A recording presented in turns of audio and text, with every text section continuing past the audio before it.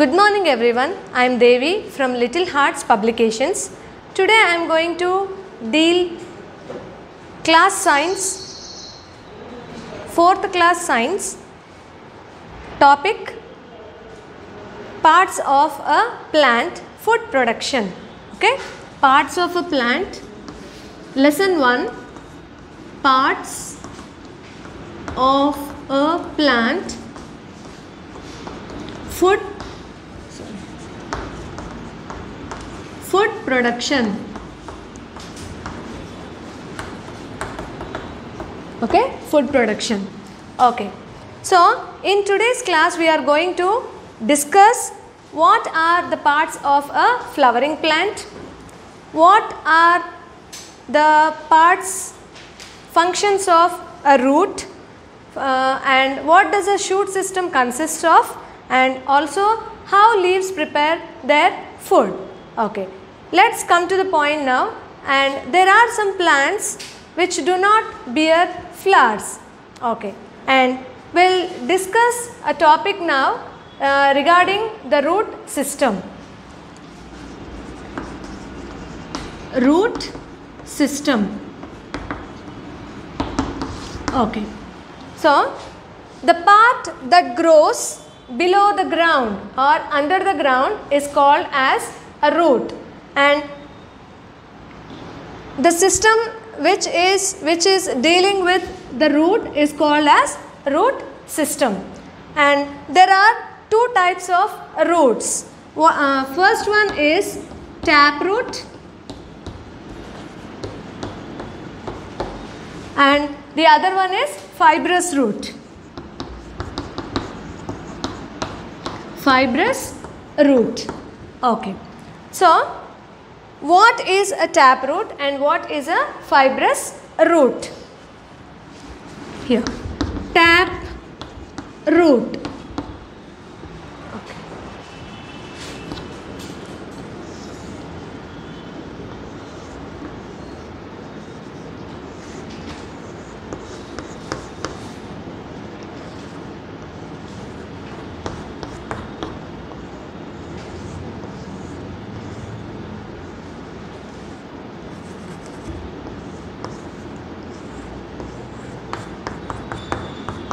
Okay, so look at this root, picture of this root, children.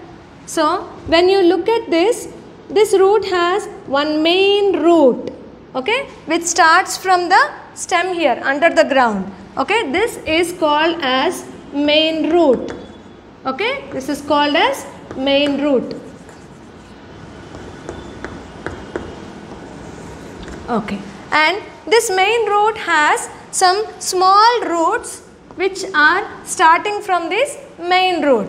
So what are the examples of a taproot? We will write here. Okay, examples of taproot. Think of some roots which have this long and one main root. For example, if you take carrot, radish, and some other plants like cotton plant. Okay, and these are the examples of the roots, plants which have taproot. Yes, now we'll come to the next type of root, that is fibrous root. So how is a fibrous root?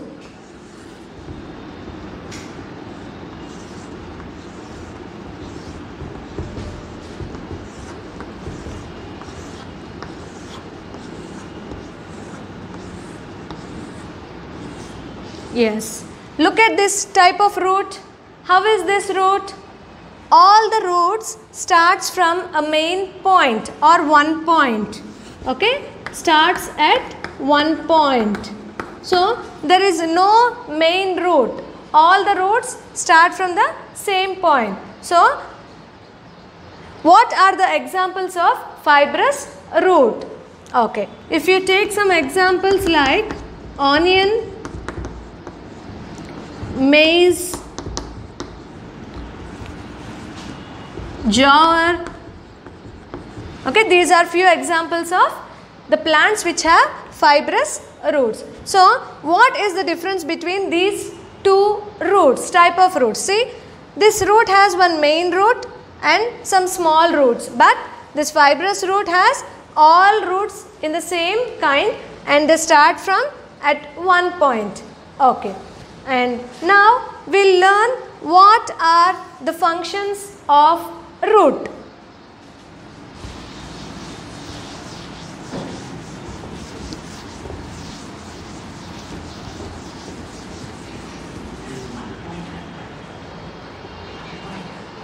Okay, so we are going to learn about functions of root. Okay, before going to that, we will learn that what are the two main parts of a plant. Now, if you take a plant, what are the two main parts of a plant? A root, the part which is under the ground is called as root, and the part above the ground is called as shoot. This is under the ground, and the shoot is the part which is seen above the ground. Now I'll show you a picture. Let's discuss by looking at this. Okay, look at this picture, children. Yes, so this is soil, and this is the soil, and the part which is below the soil is called as root, and the part above the soil is called as shoot. So what are the parts which are above the soil? Means what parts come under the shoot system? Yes, so you can see a stem here, leaves, yes, fruits, flowers. Okay, these all parts come under this shoot system. And if you see if you look at this root system, this root is of which type? Is it fibrous root or tap root? It is tap root. How can you identify it as tap root? Because it has one main root. Okay, now let's discuss about the functions of roots.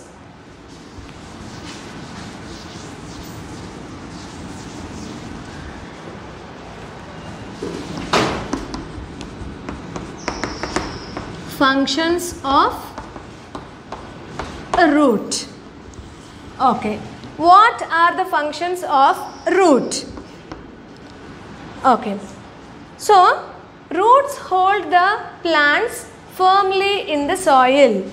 Roots hold the plants fixed in the soil, or to fix in the soil firmly.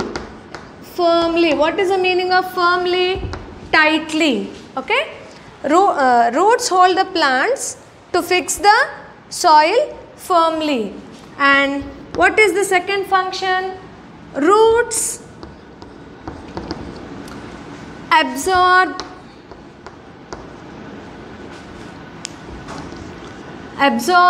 water and minerals.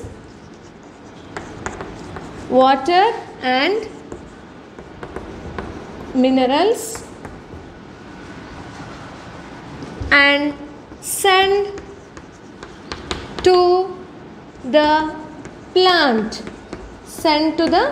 plant. So roots absorb water and minerals and send it to the plant. And next one, some roots, for example, if you take carrot, radish and beetroot, these roots have some special function. What is the special function? They are modified roots which store food in themselves. Okay, here there are some roots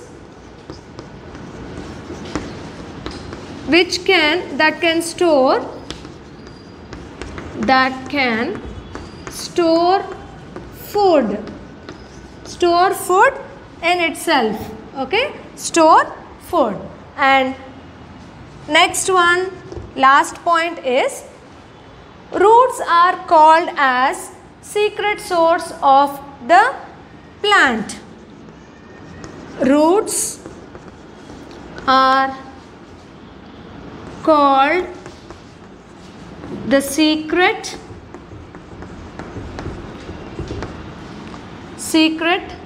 source of strength. Secret source of strength. So what are the functions of roots?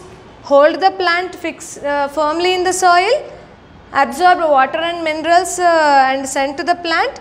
Roots can store food, and also roots are called as secret source of the strength. Yes. Okay. Next we are going to learn about the shoot system. Okay. We'll go to the next topic, that is the shoot system. The shoot system. Okay. When we come to the shoot system, the parts that grow above the soil, okay, the parts that grow above the soil comes under this shoot system. Okay. So what are the parts in the shoot system? Well, let's see here once again. Okay. So as we already just seen, this is the part which is above the soil. So what are the parts which come under this shoot system? This is stem. Okay, stem. Okay, and next one, branches. Then leaves. Another one, fruits, and one more is flowers. So these all are the parts which are seen above the soil. These all parts come under this shoot system. So these all shoot system comprises of these all parts. Okay. Now different plants have different sizes of stems. Okay, and some plants have strong stem and some plants have weak stem. The plants which have strong stems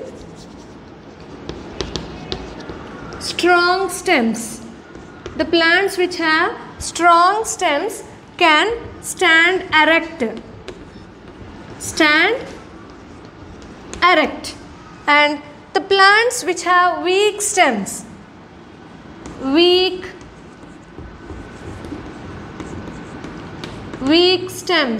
the plants which have weak stems, they can't stand erect. Erect means straight. So what can happen to these weak stems?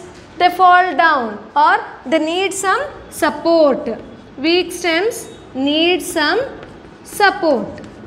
Okay, they need some support. Okay.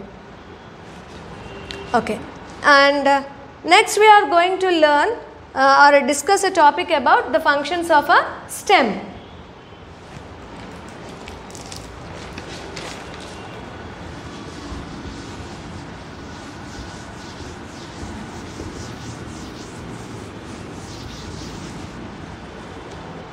Okay.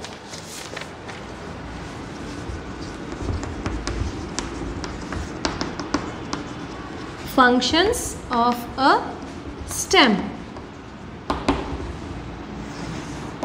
You have already learnt about stem. Okay. So in climbers, creepers and some shrubs, trees and these all we have learnt about weak stems and strong stems, right? Yes. Now we are going to learn about what are the functions. How does the stem help a plant? So the stem bears the weight of the plant. The stem bears the weight of the plant. Weight of the plant. So this stem bears the weight of the plant means what does it bear? It bears leaves, branches, fruits, flowers. Okay, the stem bears all these things. Okay, and next function.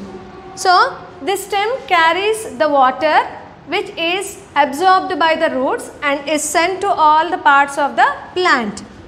Stem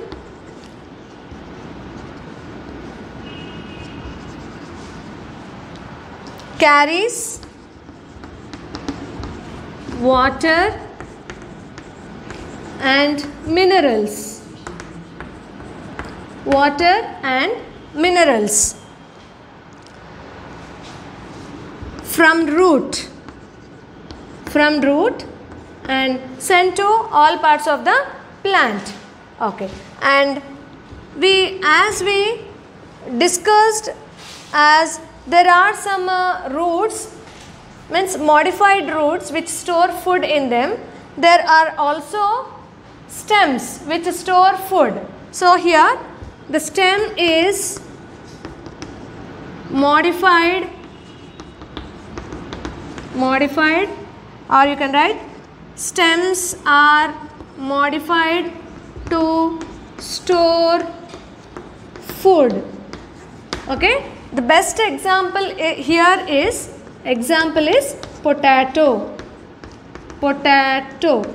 Okay, here if you sow a potato in the soil, you get leaves from the potato directly, isn't it? So this is the best example of a modified stem.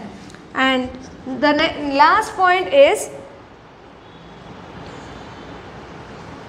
yes, the stem carries the food prepared by the leaves to all parts of the plant. Stem carries the food